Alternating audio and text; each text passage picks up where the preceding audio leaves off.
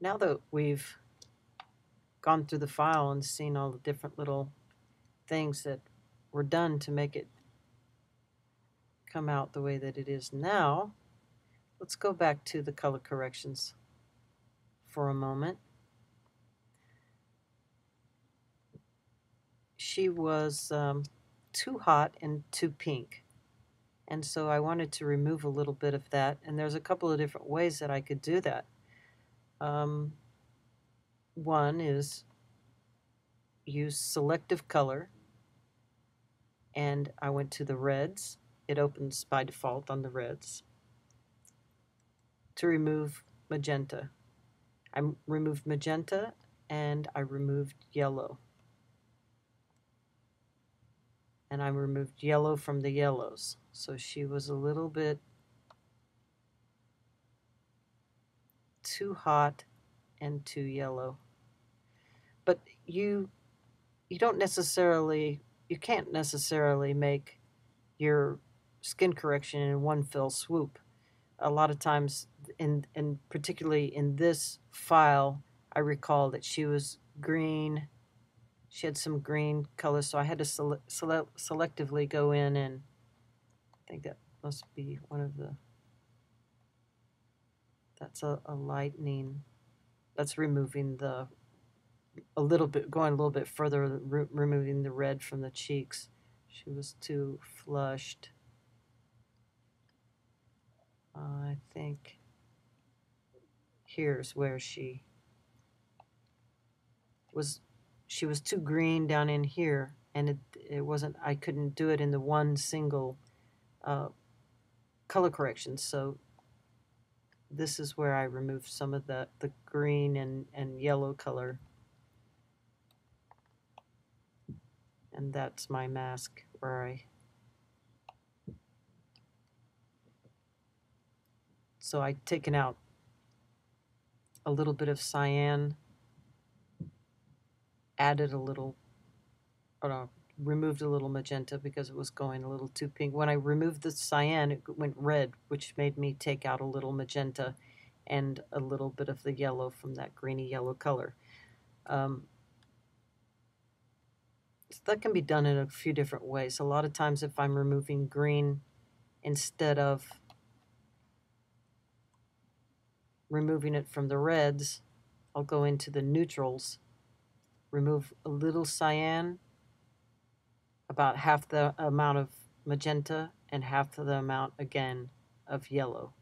For example, if you remove 10 points of cyan, which is a lot, then you would remove 5 points of magenta from that, and then 2 points, say, of yellow from that. And of course, by eye, you have to decide whether that's correct. You can't go just by the numbers, mathematically type those in. You have to look and see what you're doing to your image. The selective color is a great way to color correct your skin. I also like, I'm going to steal this mask, and we'll just do it a different way just for fun. I also like to use the hue saturation. Go into hue saturation and go to your reds and just desaturate them a little bit. It's kind of a nice effect, right? Very simple.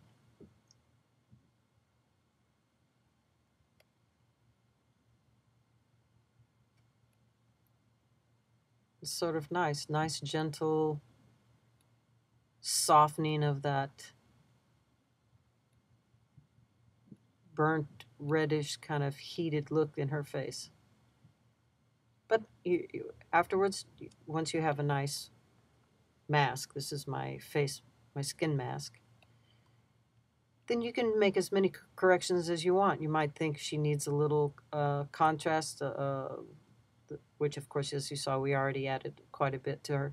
But you can just selectively put the contrast into her face. You don't have to do anything overall.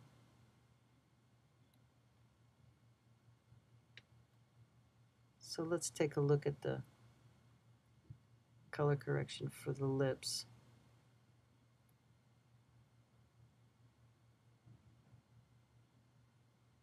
I think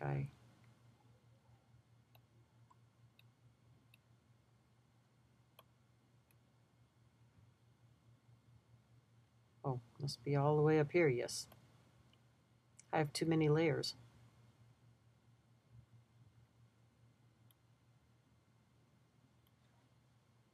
Yeah. So let's just open that up. So this was done with a curve. And I think she was too pinky purple. So I think what we did here was we deepened the color very slightly. You can see right there on the overall master curve.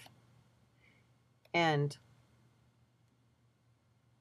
we pulled a little cyan out of that area so that she had a little bit redder